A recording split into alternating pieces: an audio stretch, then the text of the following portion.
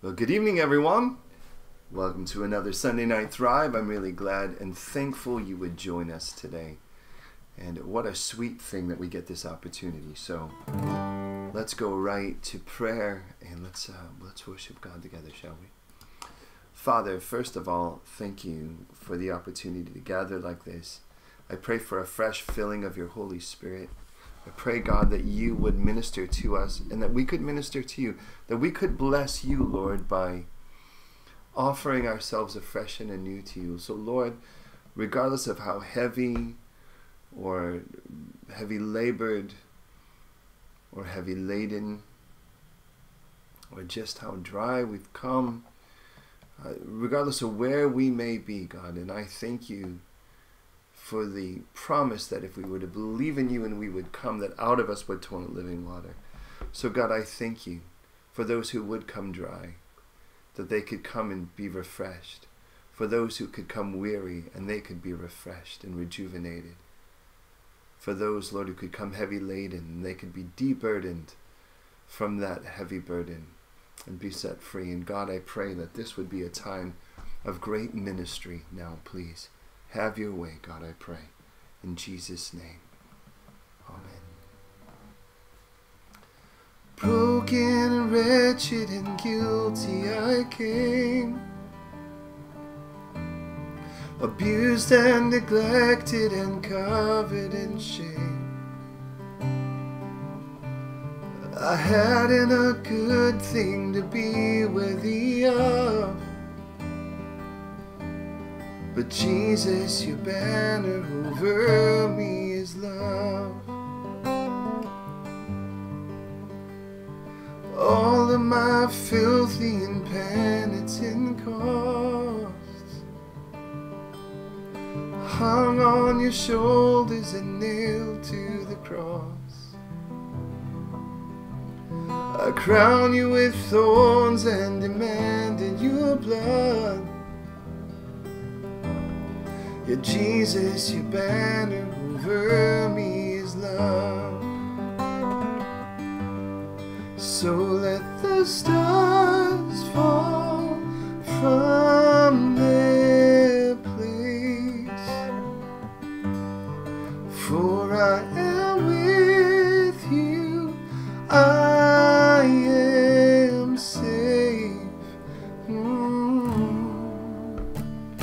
For all weary sinners, you're mighty to save. You call every dead soul to come out the grave. For your redemption is more than enough. For Jesus, your banner over me is love. So let the stars fall from their place, for I am held here by your grace,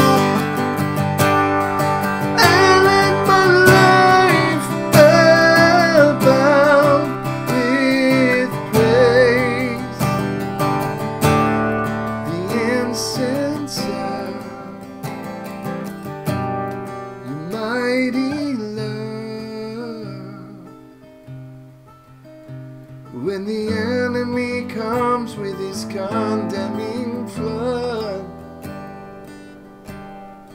Jesus, you're standing over me is love.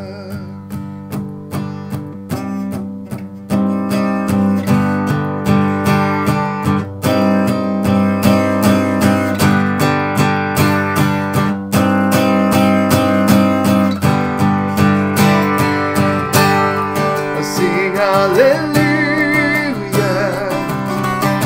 I sing hallelujah, your banner over me is love. Sing hallelujah, I sing hallelujah, your banner over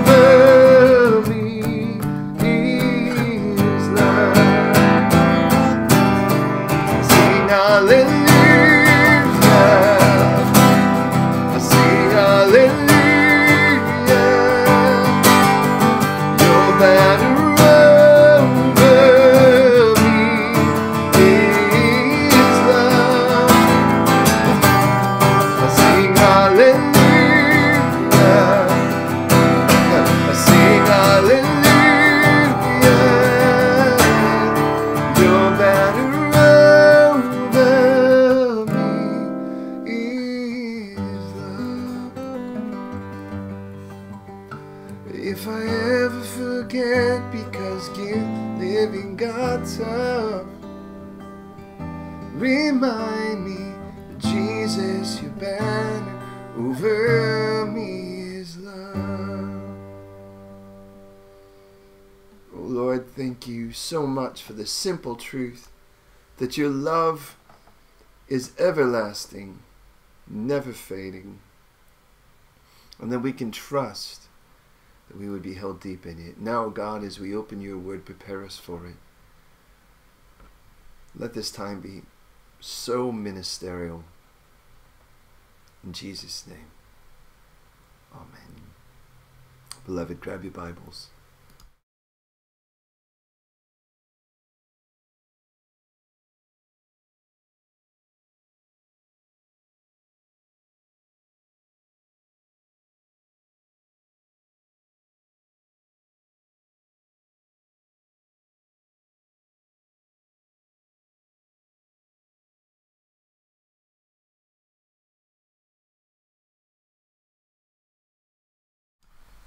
Hello, beloveds.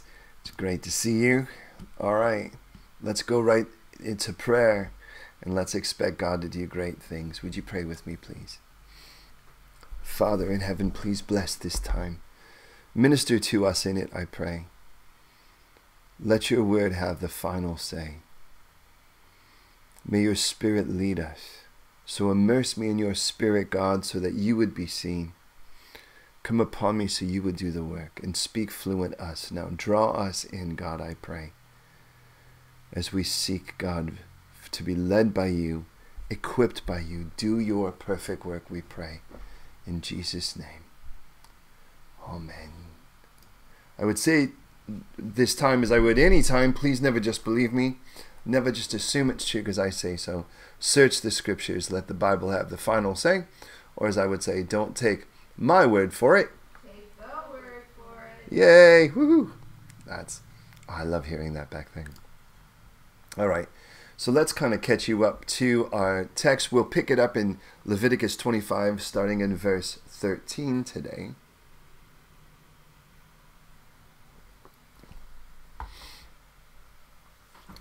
In our first 17 chapters of this book, we go from the sacrifices to the priesthood to cleanness to the ultimate sacrifice of the priesthood for cleanness, the act of Yom Kippur, the Day of Atonement. Then from 18 to 25, we have the society and celebrations as God builds the society upon those celebrations. And then we have the ultimate celebration in society, chapter 25, that being the year of Jubilee. And here's our basic standards for our first 12 verses, moving us up to this point, and the thing I've been contemplating this week. First of all, the basic standard is this: if it works, it's got to rest. It doesn't matter what it is. If it's an animal or a person or a thing, if it works, it's got to rest. And God says, we as human beings, we're unique in this sense, that we have a lot of other things that keep us from resting that other things might not. And so therefore, God deals with the sin aspect first, and it starts for us to truly rest and experience this being set free. It starts with recognizing our sin is covered. Then, in light of recognizing our sin is forgiven, we now then turn and do the same in response. We have the right to let go. Then, having recognized our sin is covered, our sin is forgiven, and now with that, forgiving others, we receive the rest God offers. And as we receive the rest that God offers, we enjoy its refreshment. But here's been my contemplation as we move up to verse 13 now. It's this aspect of how God set this thing up. He introduced it first with the Sabbath. And then from the Sabbath, the Shabbat, he goes to the Eretz Shabbat, Shabbat Eretz, the land Sabbath, every 7th year. The land has to rest. And then he says, now count 7 sevens of those 7 7-year periods, because every 7th year is this Eretz Shabbat, this land Sabbath. And then you have this really big festival of the greatest Sabbath, if you will, this here in Leviticus 25. And if I look at it from that perspective, I recognize all of this forgiveness and this return and restoration is all part of the idea of God's intent of a rest, of a Sabbath. But what stands out and has been sort of echoing and swirling in my head this week has been this aspect of how God set that up with that timestamp, the 7 sevens from a specific Sabbath, and then to the next, in this case, the next year for this. Because that's the same thing, of course, he did with Shavuot, where, or if you will, the Feast of Pentecost, where you went from a specific day and then counted 7 sevens and then went to the day following, which would be a Sunday, mind you, for the Feast of Pentecost, of the first great harvest. And what's interesting is that the day you started counting from was the Feast of First Fruits. And the idea of the Feast of First Fruits is, in the simplest sense, is you're bringing a hint of the harvest. This is the beginning of the investment in the harvest that I am confident that is, as this is, may the whole harvest be, so that when I count those 7 sevens, and I'm actually able to partake in and celebrate the harvest that's on the other side of that first great harvest, I do so remembering how I offered very much from the beginning, even the hint of that harvest in its first fruits. Now, here's where it's been in my head, is this idea that you sowed, you invested in, and in sowing and investing in, you had this hint of this beginning of it, and you offered it to God, the best of it, knowing there was a greater harvest later of your investment. And then God says, no, if that's the way I set it up, how does that relate to rest? And I realize that I'm really terrible at this. I am not a good rester. Now, that's no news for anyone that knows me by any means. And God usually, for me to rest, usually has to force it.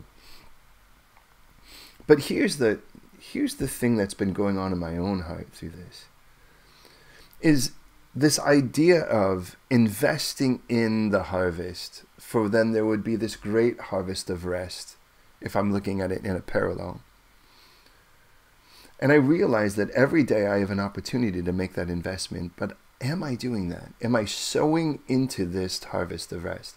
Or, and the questions the Lord's been asking me, and I pray you would consider as well. First of all, when you get up in the first thing in the morning, are you investing in rest? Or are you investing in stress? I mean, the things that you immediately flood your mind with from the moment you wake up, is it social media to see who's going through what thing, or is it the news where now you're looking at what's the next tragedy and crisis that's out there that now somehow I'm responsible because I have the information and I had to do something with. And I realize when I get up, is the first thing I'm doing in the morning investing in rest? And the idea of resting is resting in God's goodness, resting in God's faithfulness, resting in God's provision. And then the Lord asks me, how about, let's go to the other end of the day. How about the last thing of the day? What am I investing in? Am I investing in rest? Am I now taking a look at the day in light of God's faithfulness, in light of God's provision, in the light of God's mercy and His goodness and His kindness? Or am I looking at tomorrow for the borrowing stress for the next day, just so that I can not sleep as well when I go to sleep that night? And I just get this idea that as God parallels this harvest where you sowed into the ground, you saw its first fruits, you offered it to God in hopes of a greater harvest that's a big celebratory harvest to live off of. I'm just not doing that very well when it comes to resting in the Lord. And as a result of that, I find myself more tired and more depleted and really, to be honest, less jovial. And that's on me. And so I just ask your prayers about that, but I also ask your prayers for yourself to do some soul searching yourself of how am I investing in, how am I sowing into a harvest of rest? Or am I just somehow hoping that that's not going to happen, hoping that rest will overcome me, though I'm doing everything in my practical means to really stop it from happening? Well, I'll get off my soapbox to get into our text, but at least I just wanted to be able to kind of let you into where I'm at in all of this as of recent. All right, let's take a look at verse 13. In this year of Jubilee, each of you shall return to his possession, what we really have in our text here to verse 34 will be the practical aspects of living in the light of this Jubilee, knowing this Jubilee is to happen every 50 years. Assuming, the average person even then lived, the average lifespan, by the way, was from 55 to 62 years. So it was, if you're going to live more than 50 years, you're going to experience one of these in your life. If you lived 100, you could even potentially visit 2 of these. But in that, it starts with this: you return to your possession. Now, God's going to qualify that possession here in a moment. But in Joshua chapters 13 and 19, after Israel has now gone into the promised land, in Joshua 13 and 19, God by lot allotted the land to the tribes. And the idea of it is, the larger your tribe was, the more land you got. That only makes sense. It's sort of like the bigger houses go to the bigger families. But imagine this is your family plot for years and for generations and generations.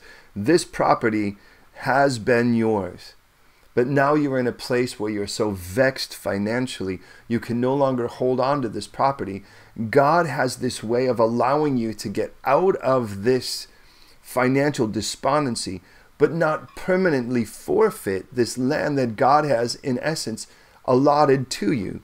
So imagine having to let it go, but knowing that ultimately you're going to get it back. And this will, by the way, free the people ultimately from seeing rising up property moguls. So take a look at how God puts it practically, starting in verse 14.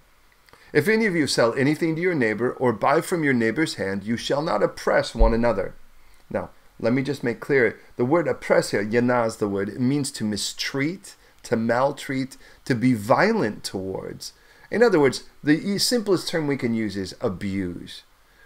You cannot abuse each other when you're helping a person out. God knows the human condition, that there are opportunists, people that will actually look at someone else's misfortune as an opportunity for their own advancement. I heard a story yesterday from a pastor friend of mine. Was it yesterday? Well, whenever it was. See, the details are more in regards to the story.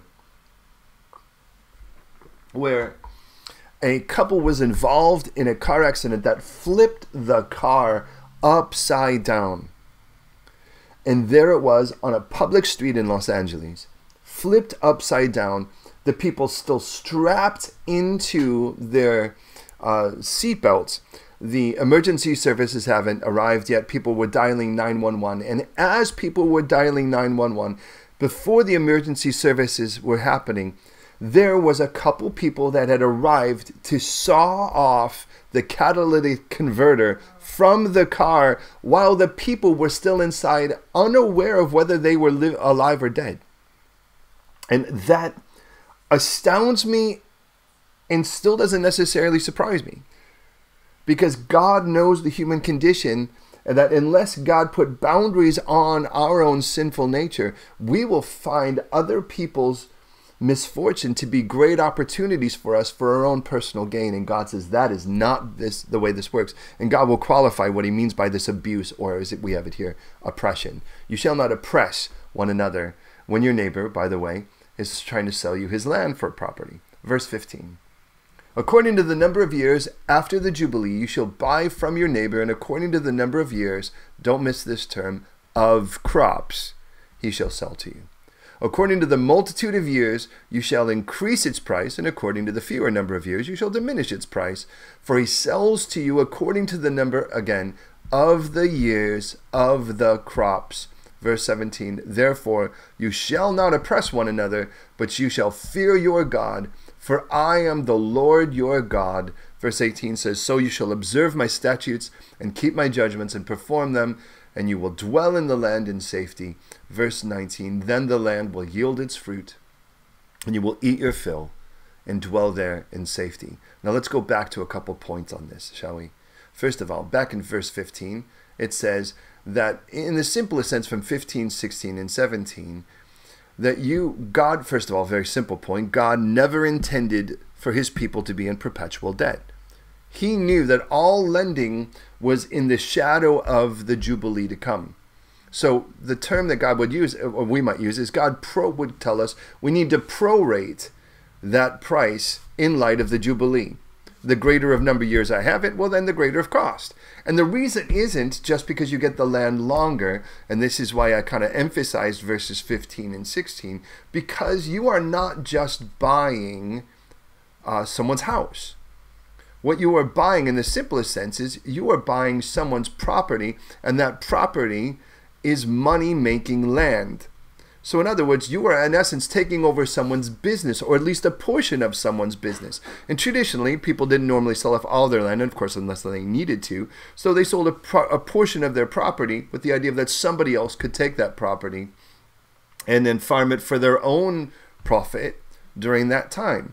So the idea of it is you don't just go in there and gouge this person. There's no price gouging in this. God says that's abuse. And the simplest of it is that if you had more years where you could make more money, well, then it's going to cost you more. If you had less years that you had because the Jubilee's coming up, well, then you paid a smaller fee for the person. So if the Jubilee were in 10 years, that means you had 10 years of, or 9 years, if you will, 9 years of being able to work that property to be able to get some form of financial gain. If it was 30 years that you were buying it before the Jubilee, well, then it's 30 years to make the property. But ultimately, that property is going back to the person who originally gave it to you or sold it to you. So you know that that's coming. But from a more broad span perspective, an eternal perspective, this is what the Lord speaks to my heart about this as I look at this. And that is that the closer we get to that day of redemption, the less important things of this world become. And I recognize that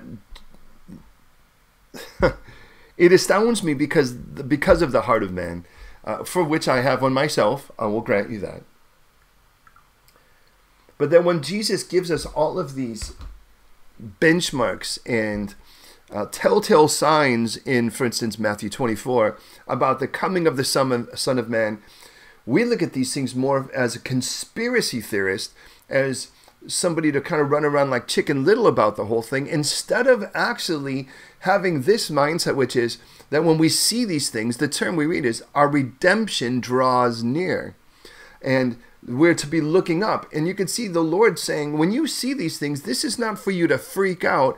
This is for you to let go. This is for you to stop holding valuable the things of this world when you know that you're going to be checking out of this place soon, and you better take more careful concern and be intentional about the inventory of the things that matter, which are human beings, mind you. So God says, prorate it. More years, well, then you give it more value. Lesser years, you're closer to redemption, the less important those things of this world become. And again, notice in verse 17 it says, therefore you shall not oppress. That's what God says. You know what abuse looks like? God speaking. You know what abuse looks like to me?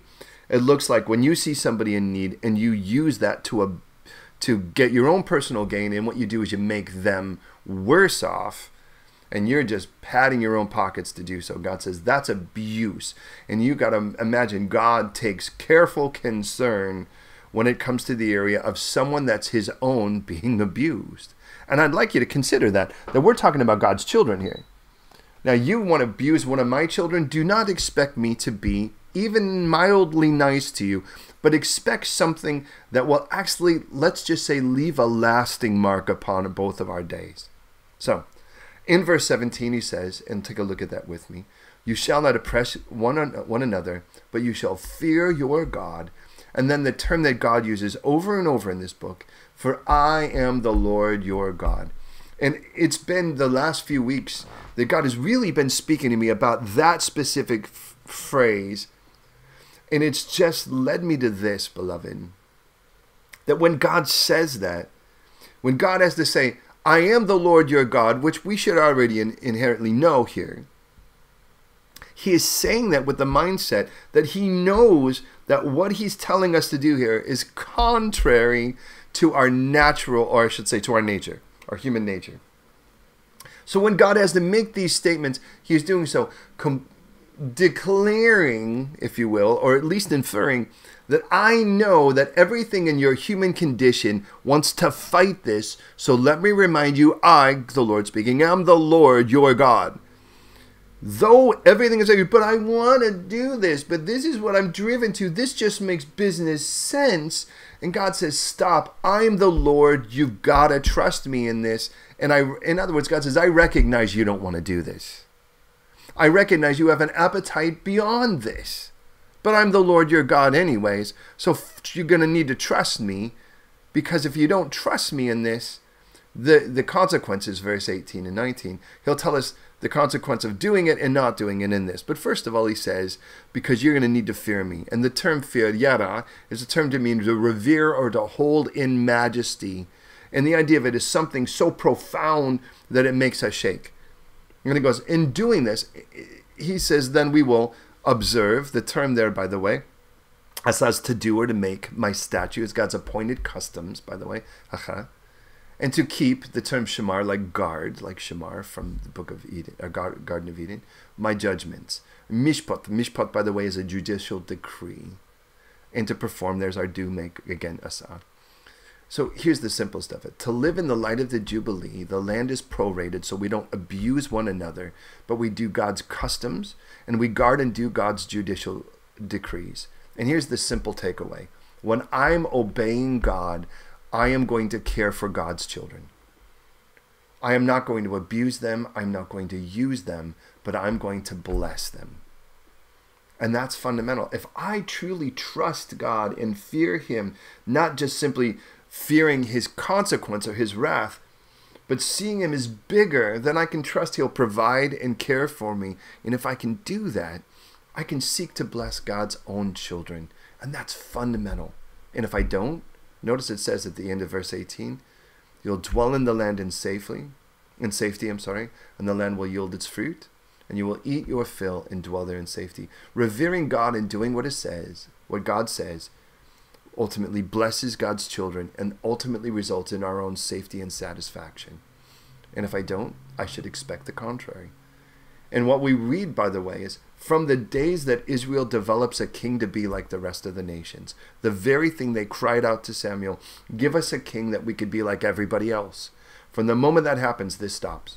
From Jeremiah 17:21, 25:11, Lamentations 1:7, God makes clear from the time of Samuel, 490 years transpire, from the time where they finally give themselves a king to be like the rest of the nations, they stop doing this. And they stop trusting God to provide, because now they've got a king to do that for them. And that is such a dangerous and slippery slope. And beloved, maybe that's not your life. You don't think you're looking for a king. Maybe you are. Maybe you're looking for a political messiah. Just let it be known, you're never going to vote in the right guy. You're just going to, at best, you'll vote in the less wrong guy. But the guy that's ultimately the right guy, he will not need your vote to come. And when he comes and takes his throne, it will be actually at the bereavement of a whole lot of people. But he will do so without needing, because our king is a monarchy and it's not a democracy. And there's a great news in that, because he's perfect in every way, including his kindness and his goodness. So the inevitable practical question then, moving forward, is, well, how is that supposed to happen? How am I supposed to live off of the proceeds? What does that look like? Because in verse 7 and in verse 12, he says, you got to take this year off, bro. And in doing so, where is that? Well, I'm going to eat. How am I going to eat if I'm not doing that? And God now gives us the practical on that. Verse 20. And if you say, well, shall we eat in the 7th year? God knows that this is where our heads go. In the 7th year, well then, since we shall not sow nor gather in our produce, well then I will command my blessing on you in the 6th year, and it will bring forth produce enough, notice this, for 3 years. For the year that you're experiencing, the 6th year, the 7th year, that land Sabbath, and for the following year as well, because you're going to have to start over. Verse 22, and you shall sow in the 8th year and eat the old produce until the 9th year, until the produce comes in, and you shall eat of the old harvest. And this is interesting because God has already set up and established this very thing in the Sabbath in the first case. And notice he keeps taking us back to the concept of Shabbat. Back in Exodus chapter 16, when God starts to introduce this aspect of them needing to do so. And I remind you, they are now out of Egypt. They've been out of Egypt since 12. It says in verse 4, then the Lord said to Moses, behold, I will rain bread from heaven for you, And the people shall go out and gather a certain quota every day, that I may test them, whether they may walk in my law or not. Verse 5 says, and it shall be on the 6th day that they shall prepare what they bring in, and it shall be twice as much as they gather daily. In other words, the same way that in the practical, simple Sabbath, you got more on the 6th day, so you can rest on the Sabbath, God says the same thing happens here, practically in regards to the years. I will give you, in essence, a bumper crop the year prior, enough for you to live off of not only that year, but the year of your land Sabbath, and then, of course, the year to follow as well. And in the simplest of it, my resting is an act of faith, a reverence in my provider, but he will still give me an abundance so that I can rest. So therefore, my oppression to others is open defiance of his care and an open declaration that I just don't trust him. So let's put some handles on this before we get into the next thing. The simplest already from the very beginning of this is, again, that the closer we get to redemption, the less important things of this world become, because things are prorated because of the crops that are coming from the area, that the property we're getting. They're prorated in light of the Jubilee. And then in revering God, I'll do what he says. And in doing what he says, I will bless his own. And in blessing his own, God grants safety and satisfaction. And he says the proceeds, God's like, that's my job. Now, he gets to the practical in regards to what that looks like, this land grab, if you will, this temporary land grab. Verse 23. And by the way, he breaks it up into a few categories, but first of all, he establishes this precept first. Verse 23. The land shall not be sold permanently, because the land is mine, and you are strangers and sojourners with me. In all the land of your possession, you shall grant redemption of the land. In verses 23 and 24, God says, you need to recognize, God speaking, I'm still the landlord. Now, there is a mindset going around parts of the church that says that somewhere after when Adam and Eve fell, they gave over the land so that it's now owned by the devil. Well, the Bible tells you that that's a flat-out lie. David would say in Psalm 24:1, the earth is the Lord's and all its fullness, the world and those who dwell therein. By the way, that will be quoted by Paul in 1 Corinthians, I think it's 10:26. But then Ethan the Ezrahite will also say, in reiteration of this, in Psalm 89, verse 11, the heavens are yours, the earth also is yours, the world and all its fullness, you have founded them. The enemy may have made his way in, and it tells us in 1 John, the world is under the influence of the wicked one, but God's like, I have never forfeited rights or ownership of this property, this ball of dirt that's spinning around the universe. And we'll talk about the eviction of all of that here in a moment. But God says, let's get something straight here. I own the land. You are, and the term strangers in verse 23, by the way, is the term gail, and gaer. And gaer, by the way, means guests. The word sojourner, by the way, for what it's worth, is the word that means a visitor. God says, I own the land. You are my guests. You are my visitors. And I'm giving you this, if you will, I'm giving you this property that is yours, but I still own it. Now, the closest example I can give you is like where we live right now. My wife and I, it's fairly likely we may never own a home. And that's not in any way a condescension towards anyone who does, or even towards ourselves as some form of self-deprecation, but rather it's an honest declare that when the money comes, it goes just as fast often for other people. And it's important to note, though, that because of that, we live always in light of the fact that we live in a house that somebody else owns. Now, ultimately, especially, and I won't say where because I don't want to downplay Cayucas, but we would have it would be fairly common. We would live in a place, we'd be dolling it up because it would make it our own. And then somewhere down the line, the owners would decide they wanted to sell the property. We had no say in that matter. Matter of fact, I can't think of a time where they even gave us a right to buy it. It was and I think they just recognized we just didn't have the money. So they were like, why even put them in that weird predicament? But they would be like, by the way, guess what? And of course, in a little town like that, it seemed like everybody knew but us. So we'd literally have people come up to us, owners of businesses and such, and go, hey, I heard they sold your house. And we'd be like, really? Oh, well, who'd you hear from? Because I haven't heard it yet. And the whole point of it is we didn't have a say in it. Let's just say we, like the house we're living in now, something happened and we actually rented out a room in the house to somebody, which we have no intent on doing, by the way. So don't send us a letter.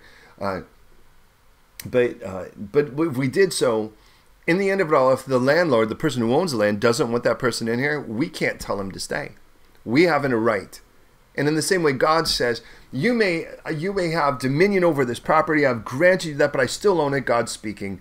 And ultimately, even if you sell it to somebody else, they have to give it back to you because I still own the land. And here's the cool thing. Think about how kind that is from God's perspective. God gives the land to somebody who, for whatever right and purpose, traditionally, by the way, famine is a result of disobedience to God's word. Deuteronomy will make that really clear. So let's run that vein with me for a moment. Pull that string. God gives the land to people who are going to be unfaithful to him. The land then ceases to yield its fruit, its crop.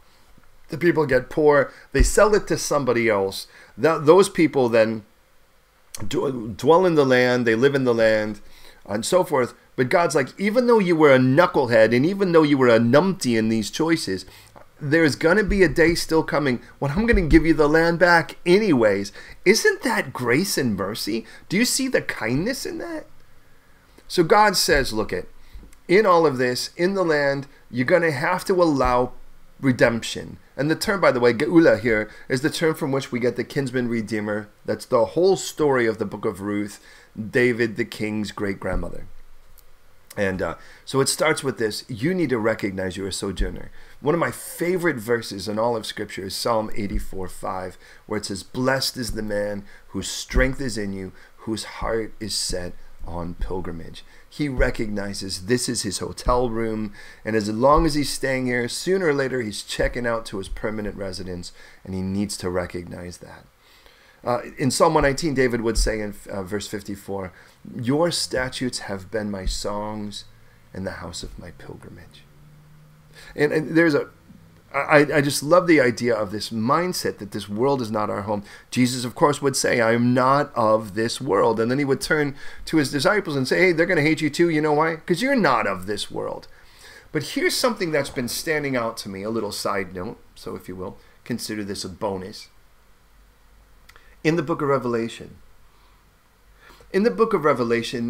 as the seals are being opened, there are those underneath the altar. They are there protected by the dominion of the Lord, and they cry out in Revelation 6:10, how long, O Lord, holy and true, until you judge and avenge our blood on, and here's the term they use, those who dwell on the earth. And the term dwell there is the term katoecho, or actually it's katoekeho, and it literally means those who have declared themselves or made themselves permanent residents there, if you will. They have now made their stake to say, this is my permanent address.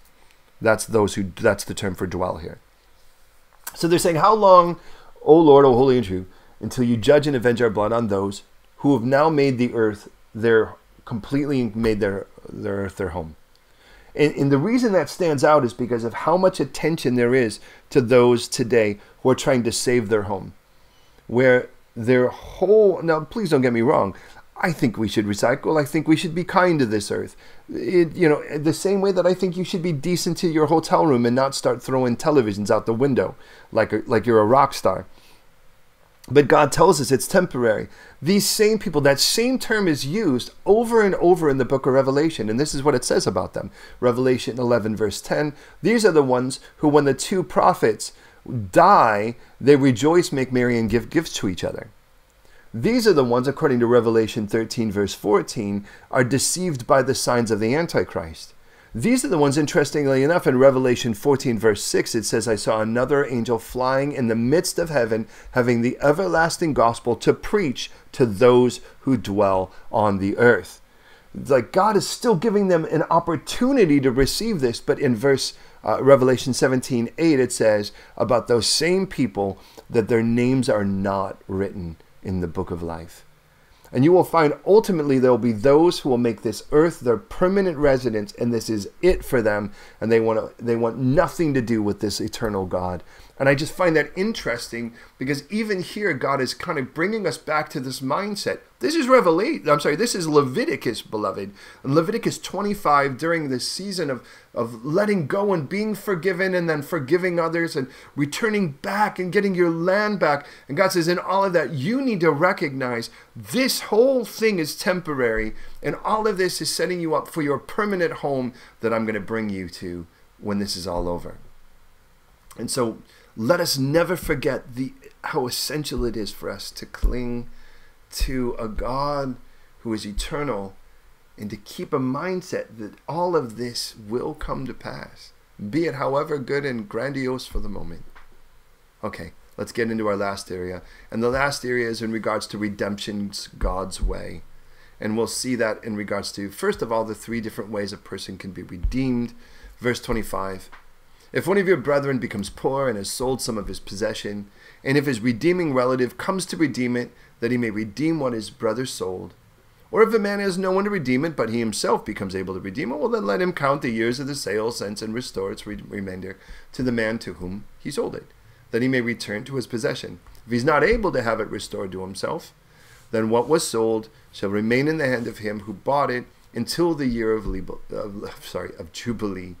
And in the year of Jubilee it shall be released, and it shall return to his possession. In the simplest sense, God says there's three different ways. First of all, you have that kinsman redeemer. And of course, that's the whole story of the book of Ruth. But of course, it's also the story in the book of Hebrews of Jesus being our kinsman redeemer. Because even though we ourselves experience flesh and blood, he himself then shared in the same likewise, so that he may redeem all of us who were our entire life subject to our fear of death, and release us from the power of Satan himself, release us from the enemy himself. And I love the fact that that's what God is intending to set up even here. But then there's this idea of trying to redeem yourself. Now, from a practical sense here, let's say that the little land you have left gives you enough, you pay off your debt, you can get it back. As it's prorated, remember, every year it gets less valuable until the year of Jubilee.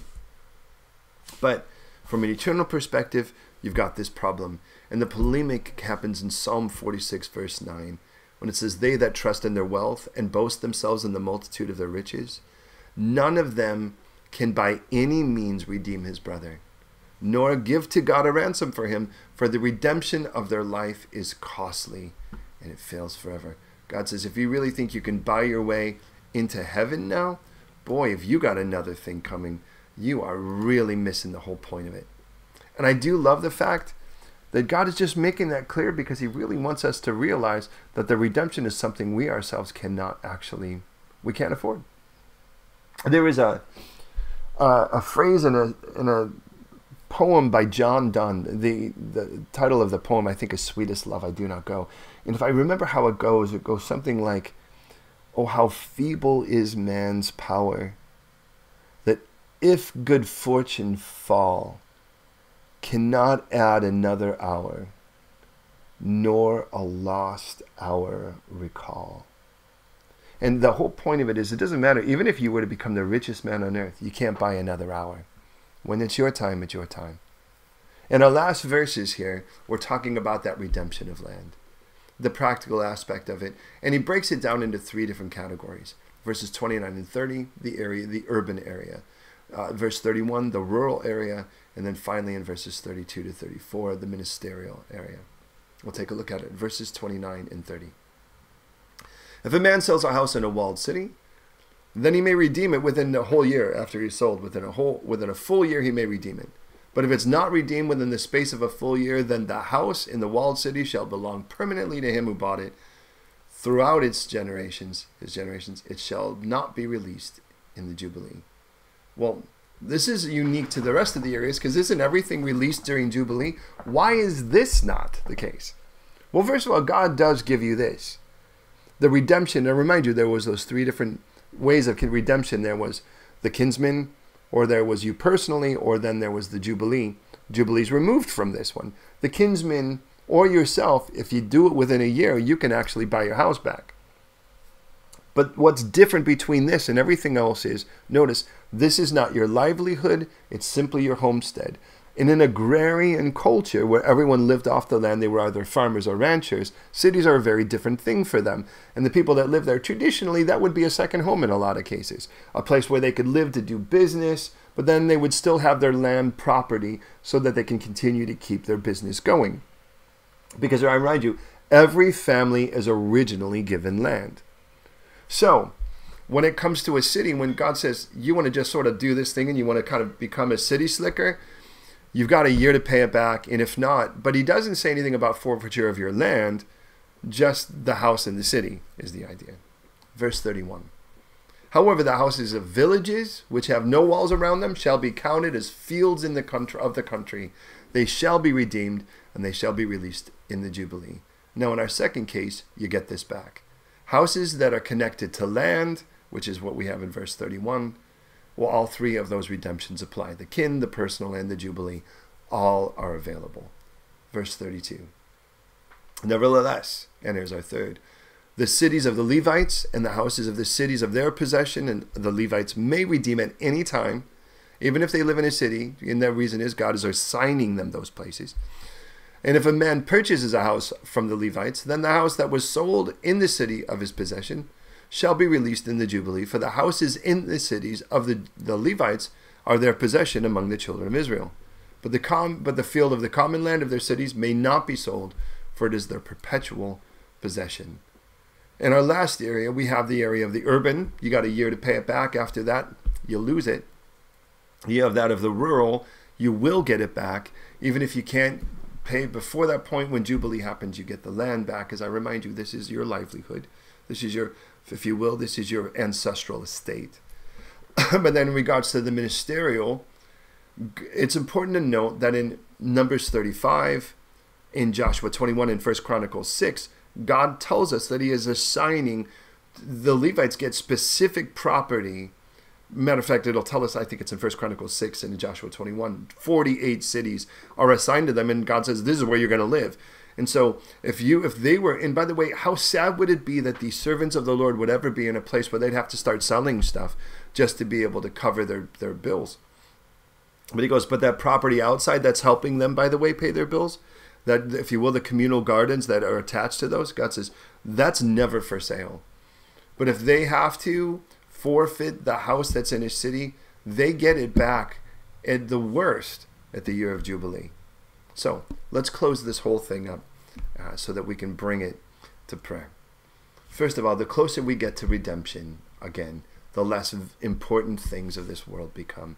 And first of all, may we recognize that the days are evil, and that now our redemption is closer than it has ever been. And we are to rejoice that God has that for us.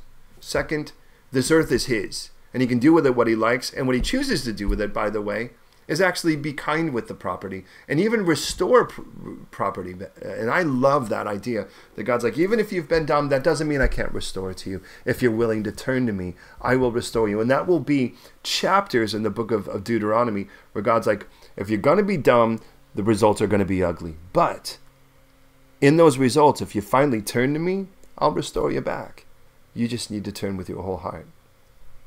But I did want to point this out. Back to the sort of metaphor, if you will, of us living in this house, which is it's a reality for us, but in regards to the text. And if we were to then, let's say we couldn't afford it and we wind up subletting this to somebody else, but in the end of it all, they become these horrible tenants. We have no authority to kick them out, but the landlord does. And if the landlord wanted to remove somebody who had, if you will, either squatted on the property or somehow had been invited in and now is a guest that will not leave, there was a simple process culturally that needs to take place. To this day, it takes place in the Middle East. First, you have to prove the ownership. You have to prove that you own the property if you're going to kick them out. Second, you have to make a public declaration at the gate to let everyone know that they're going to be evicted. And of course, that usually shows up as a sign on the door and such, as many of us have seen in some of the cities.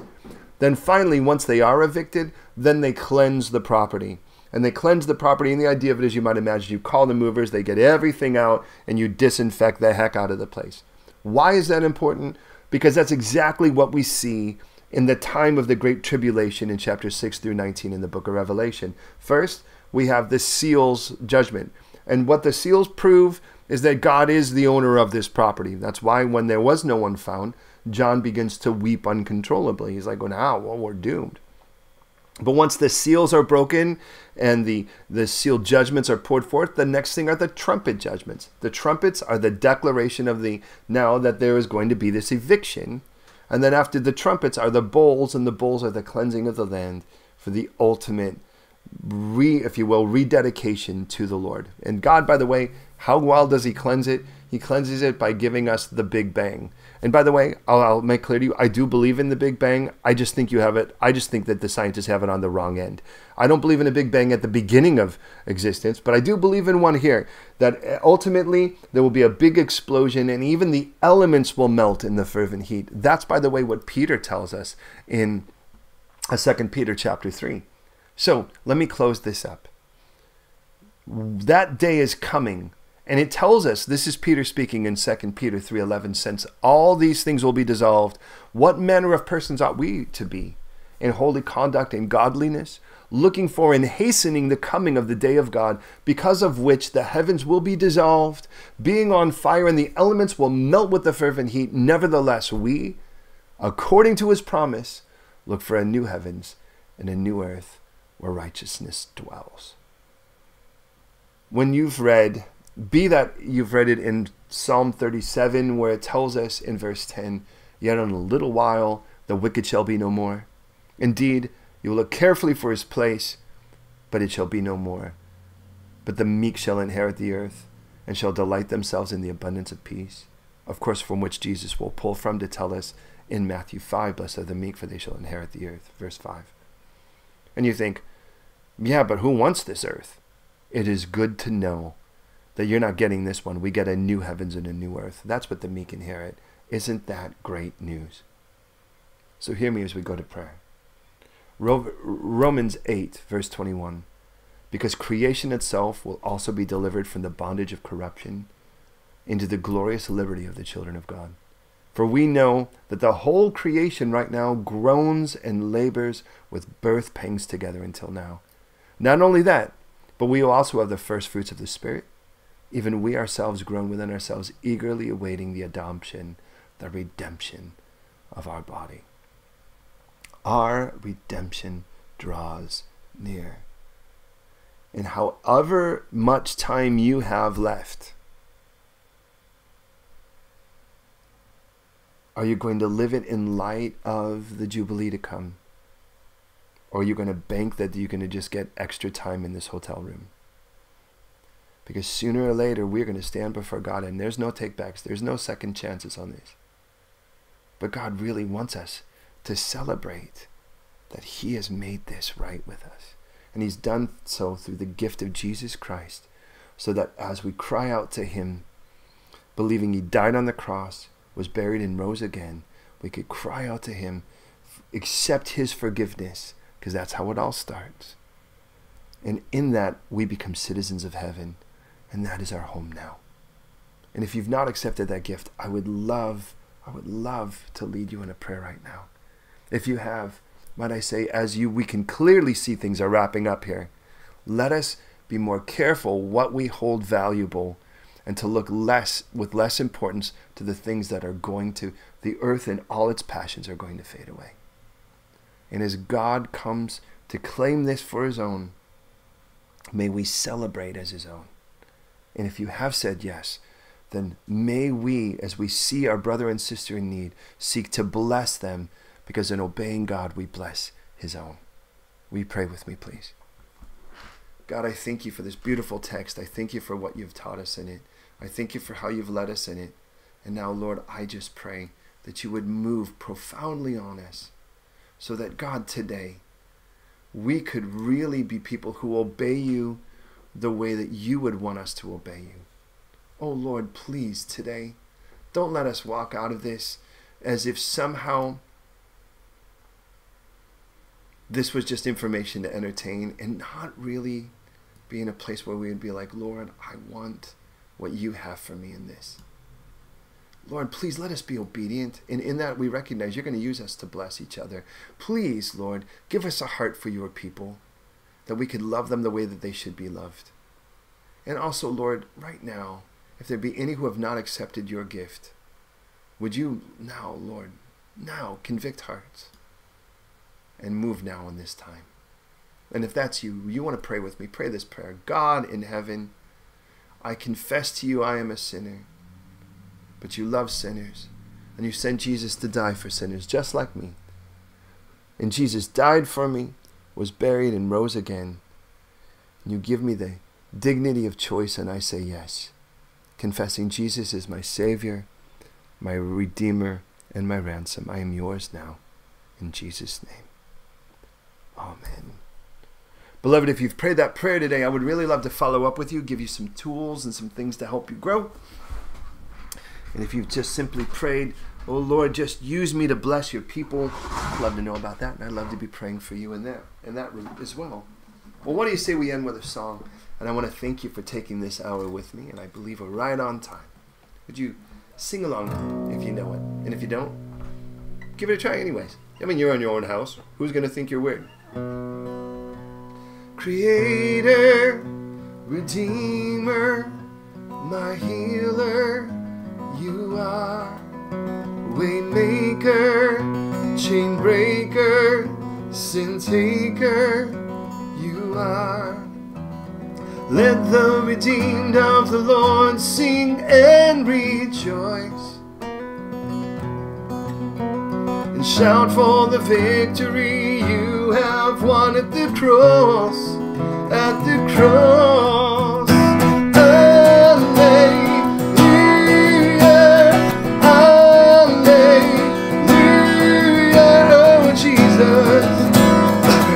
So good to me, yeah.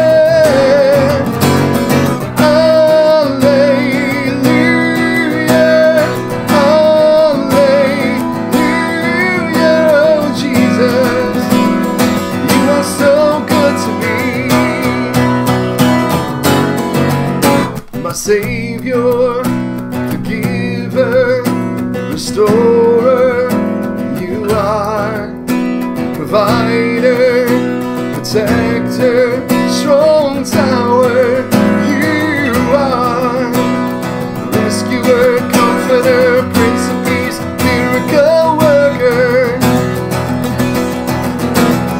Holy and mighty one, rock upon which I stand, I stand.